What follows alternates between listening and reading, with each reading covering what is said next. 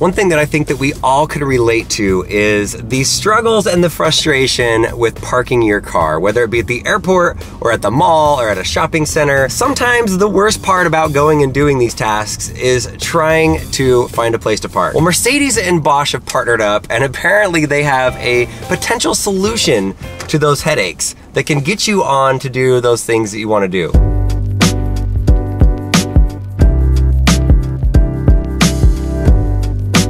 Today we are in Stuttgart, Germany at the Mercedes-Benz Museum, where they have the pilot running for cars that will park themselves. And so I want to see how this thing works. First, I need to figure out how to park this car because this is not the pilot car. This is the Mercedes Museum that we're at right now. That's why there's lots of Mercedes and like Mercedes in glass containers. For this simulation, this is the car that Daimler and Bosch are using to test it out. It's a Mercedes AMG 63. This one is all retrofitted inside so that it can connect to the Lidar that is all around. You can see right here, there's towers right here and right there. So instead of just having all of the cars retrofitted in a way with all of the sensors and everything, you know that cars automatically park themselves. A lot of them do. I've been in rental cars that are Fords and Toyotas. Mercedes will park themselves. Our Tesla will park itself. The difference is you're in there and you are still responsible for what it's doing. So the concept is rather than driving around trying to park your car, you pull up, you park your car in the designated self-park area, and then you pull out your phone app and you push a button that says park the car. I just stuck a GoPro right here inside the car so you can see the steering wheel and to see how it works. Nobody's gonna be in this car and we're gonna push the app and tell it to park. Okay, we're gonna do it, guys. Here it goes. It's all by itself. There's the GoPro inside of it.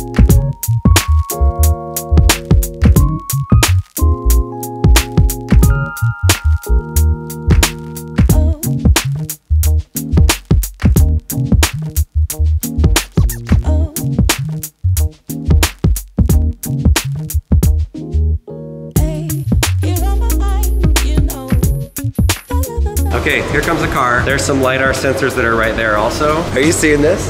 Nobody's even in the car right now, it's just driving. A lot of people might be saying, this is kind of ridiculous because why don't you just park your car yourself? I like letting the car drive by itself. I know that I would like letting my car park by itself. We're in 2018 right now, like why not have our car be smart and do things like this? And just like that, the car just came upstairs and parked by itself. One of the areas that I think that would be cool and that they're working on right now is when you think about all these cars that are being manufactured, usually when a car is manufactured, I know I've been in a few car manufacturer plants, sometimes it takes less than a day from start to finish of a car coming off the line. But as soon as the car is finished, somebody has to physically get inside of it and drive it and park it to where it needs to go. But with this technology, I could see that working really, really well, and so does Mercedes-Benz. Once they're off of the line and they're all manufactured, the first time that it would actually drive would be all by itself and it would pull out and just go and park where it needs to go. I want to be in the car. Nobody was in it, which was definitely cool. The car's totally off right now. Let's pretend that we just landed, just went through security, got your baggage at the airport. You know you're going to be walking out to the garage. You want your car to be ready, not just like warm for you. We are now in the car. There's no driver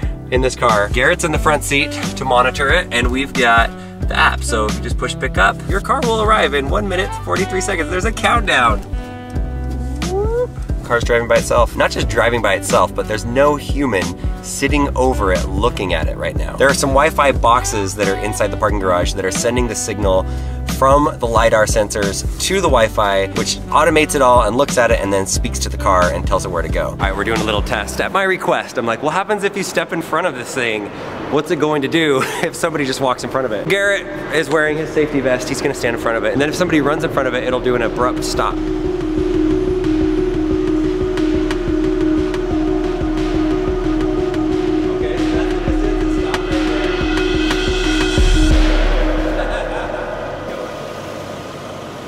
But then it just keeps on going. Here's my next brilliant idea. I have a red football or soccer ball.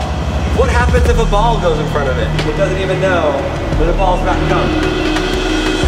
Oh, it stopped, yes! So we've seen that even a ball that's that size, super small, it's able to see it and sense it and stop. That should make you feel pretty comfortable about it. So this is the car. That was a lot of fun. A lot of you might be asking, what is the time frame? When might something like this be available? Most likely the first cars that are rolling out will be 2020. As with everything with technology with Mercedes-Benz, a lot of the newer cars, when they start coming out, a lot of the other cars should be equipped with this. So Mercedes-Benz and Bosch are the ones that are pioneering this program together. It'll most likely happen in garages that are highly highly dense garages like airports and car rental places, things like that, where the cars need to get in there tight. It'll start with the Mercedes-Benz vehicles because they're the ones that pioneered the program, but it's not going to be an exclusive thing just to Mercedes for the future. It's going to be opened up to all car manufacturers. The way that Mercedes-Benz feels about this is that if more auto manufacturers are producing cars that will talk to the Lidar and auto park, it's going to benefit the entire system as a whole. If you think you're gonna come out here and check it out by yourself and watch it,